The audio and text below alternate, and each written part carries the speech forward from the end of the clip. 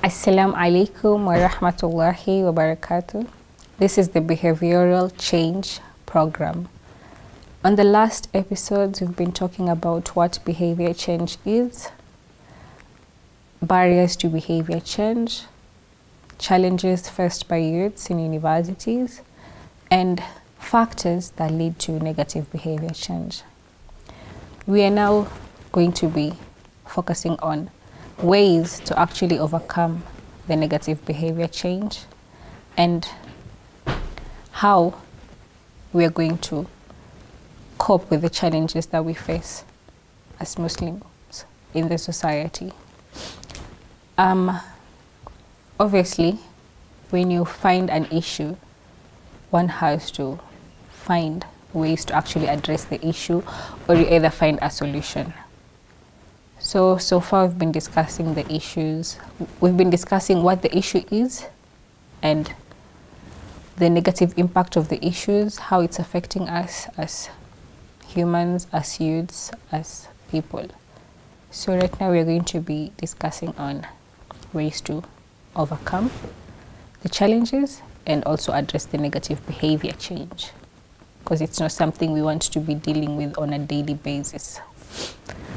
So one of the ways to actually overcome the challenge of the challenges that are being faced by Muslim youths in the universities at large is time management.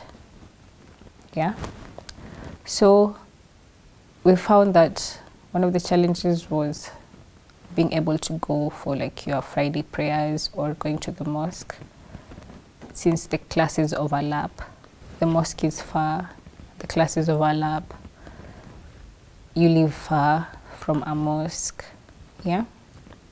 So when you actually manage your time in that, I will actually leave the house by this time, or I can only attend this Friday class for maybe just an hour. It's going to be giving me like maybe 10 minutes for me to reach the mosque and listen to the Friday khutbah and pray on time. No dilly-dallying in between. You manage your time, you plan your schedule well to actually give you like the best results in a day. Because when you waste your time, you'll not be able to achieve certain things. So by managing your time, planning your schedule with what you have, and to get the best of everything, is actually a very good way to overcome that challenge of mosques being far, prayer rooms being small, classes overlapping with my Friday prayer. Yeah. And another one is communicating your needs. Okay? So we live in a diversified country, yeah? My needs are not the same as another person's needs. My needs as a Muslim might not be the same with another person's needs in another religion. My needs are, when it's prayer time, I have to have access to a place that I can actually pray at that particular time. Unless otherwise, am I allowed to actually not pray on time? But my need states that. Now, the person that has not actually grown in a Muslim area or is not a Muslim, you cannot expect that person to know this. So, by communicating your needs, you can let that person know that this is what I need. How can we actually make this beneficial to the both of us? In that, I want to gain knowledge, and at the same time, I want to practice my deen to the best. How are you going to help us? If the people that actually do the scheduling of timetables, or maybe the ones that actually are in the administration of the schools, can maybe provide an area, a bigger area for you guys to pray, it's okay. But by communicating your needs is when you guys are going to find a solution on what can actually be a way for you guys to overcome that challenge. Yeah, if you do not communicate your needs, they won't know that you're actually suffering. So I advise the people to actually communicate their needs, to communicate your needs in a calm manner, following the rules of the schools that you're in. And if they're not able to like give you this, then ask, what alternative can you give us? Will I be excused in class? Like, the lecturers should be let know that all Muslim students at this time, if they want to go to pray at the mosque, they are allowed to live in between lecturers without an issue. And in case of maybe assignments or maybe a discussion that is given at that time that needs to be returned back to the teachers and lecturers, the students have to follow up later, and they should be allowed to follow up later after their prayers. So it's communication. When you tell them what you need, then you come and like find ways to actually address the issue that you're going through. Another one is family support.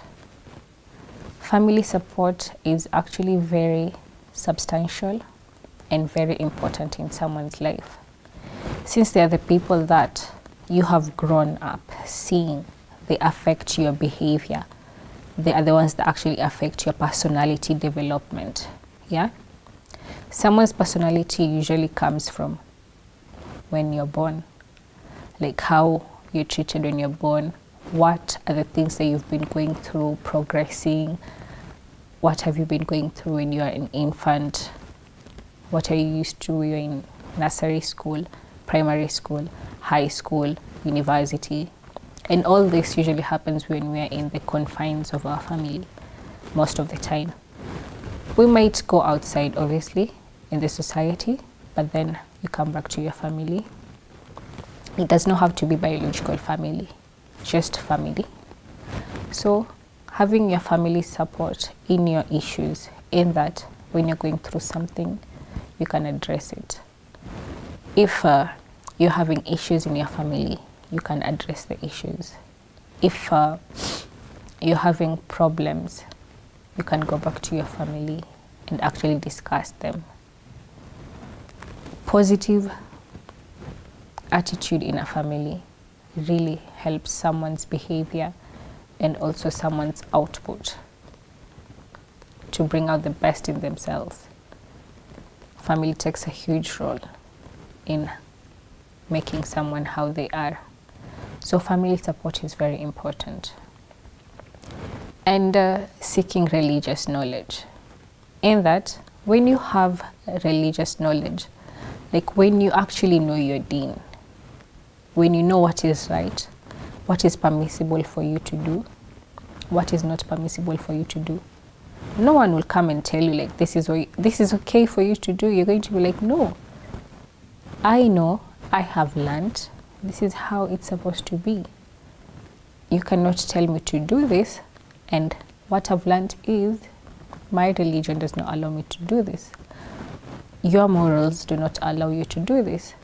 So your behavior will not be affected to the negative side because you have knowledge about your religion and you follow what your religion entails on what you're supposed to be doing. Seeking religious knowledge is very important. You cannot be like a scholar of like all aspects of knowledge, but try to seek knowledge on the basics of knowledge, on the basics of your everyday life, how you're supposed to conduct your everyday life, what is expected of you as a Muslim, what you're required to do as a Muslim. When you actually seek knowledge on these matters, religious knowledge on these matters, it is very hard for you to be swayed. You're going to be assertive and you're going to stick on what you believe and actually do what you want to do. Another way is on being assertive. Yeah, when you're being assertive, you focus. Like, you're that type of person that if this is what you believe is right, unless someone can like actually provide like very high factual knowledge or very high factual information on like maybe there's a better way to do this, or maybe you're lacking a bit in what you're doing. That is when you can actually move. But being assertive means you stick to the decision that you've made. Let's try to be assertive in our decisions and in our beliefs, and also being radicalized positively, in that there are a lot of things going on here, but when someone is positively radicalized, in that as much as the mainstream is doing this, but this is what you believe, now you detaching from the mainstream is what being radicalized is. And it's good for someone to be radicalized positively. Being radicalized, one can be either radicalized positively or negatively. So when you're radicalized positively, you're able to make decisions well, you're able to conform to your religion, you're able to become the best version of yourself. Being assertive and radicalized is something one should actually strive to be. And another way to actually overcome this, the challenges and the negative behavior changes that we actually go through, is seeking resources. It's actually researching, Yes, you know that this is right. You have heard that this is right. But maybe there is a better way to do this. Or maybe there was some misinformation on your part, or misinterpretation of the information that you have. Research.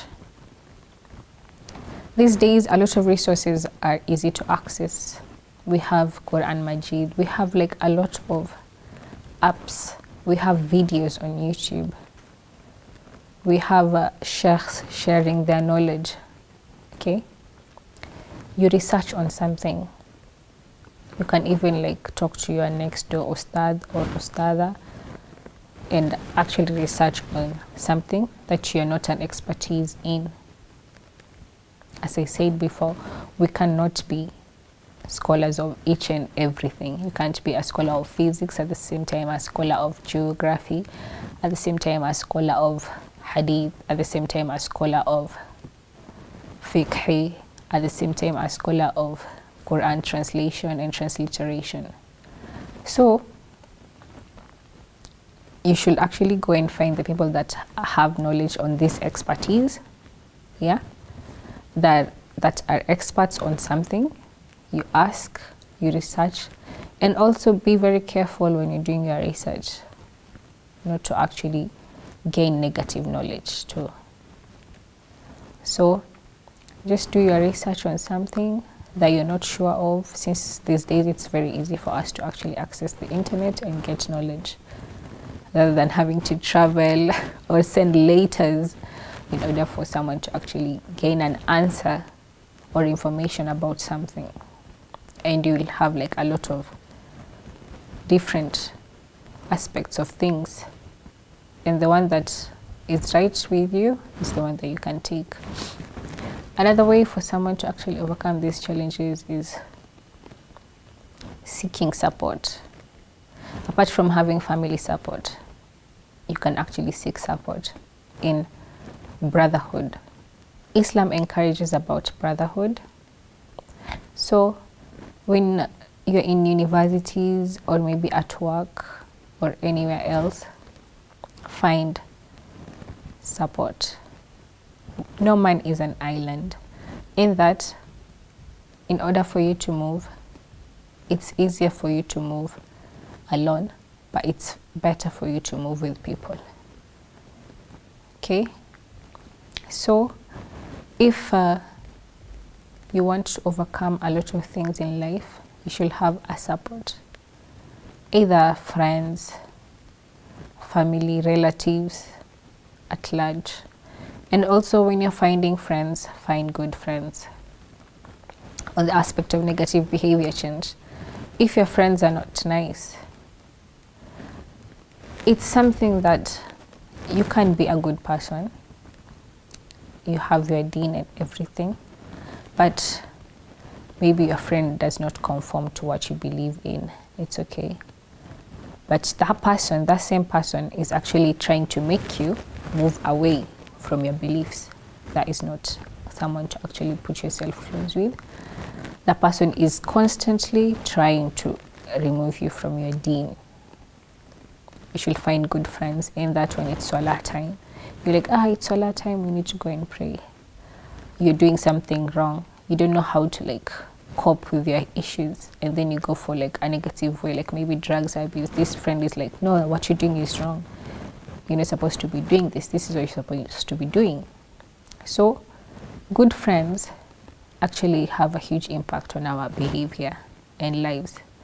So when you have good friends that can actually advise you and help you to conform to your deen, be a better version of yourself, achieve the goals that you want to achieve, it is very good for you to have good friends. Another way to actually overcome these challenges is by praying. The best way for someone to protect themselves from a lot of things, from negative behavior change. We are human. We make mistakes. Our nerves might be weak. We might be swayed.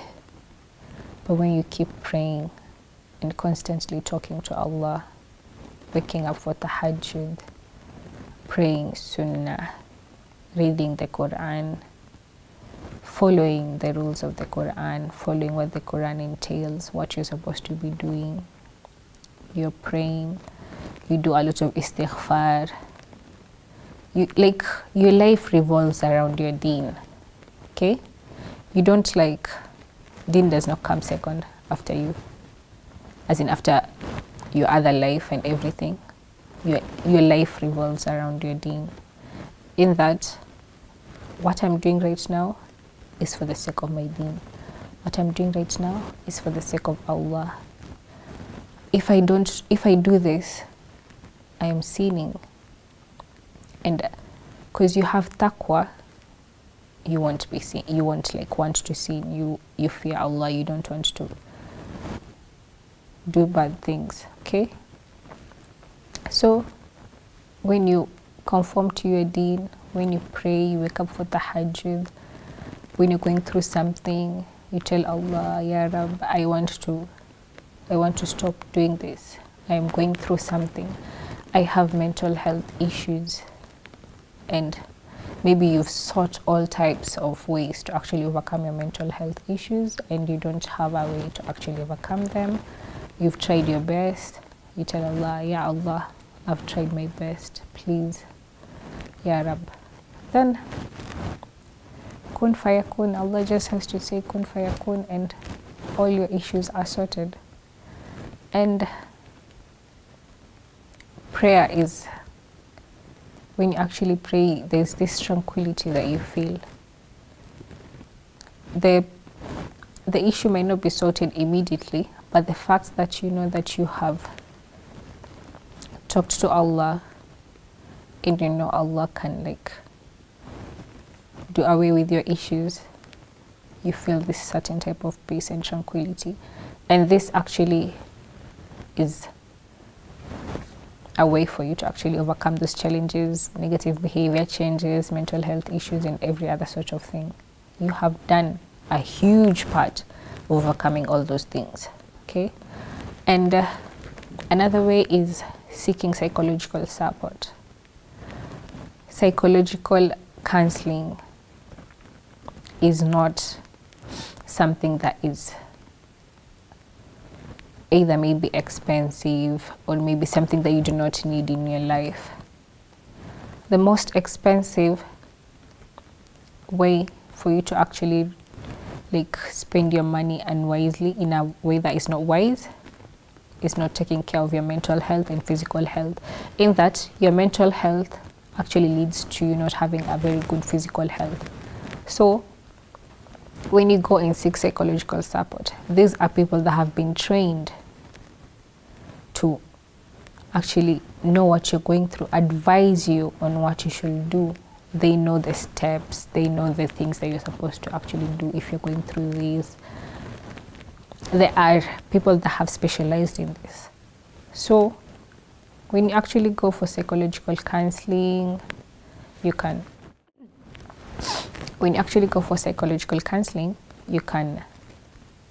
do away with your mental health issues gradually, slowly. Give yourself a chance. Believe in yourself, in that this is something you can overcome. Then go for psychological counseling. Then you can be helped. Another way is inter-religious conferences, in that Muslims and other religions come together, they discuss the issues. Like, maybe I have a prejudice on something. I do not know, like, I thought Muslims are supposed to be like this. This is what I thought is supposed to be going on. Yeah? So, with the help of interreligious conferences, people of different religions come together, address a certain issue, clear the misconceptions. This is a very good way to actually deal with maybe Islamophobia, discrimination, and other things at large. Those are the ways for overcoming negative behavior change and the challenges that are being faced by youths in university.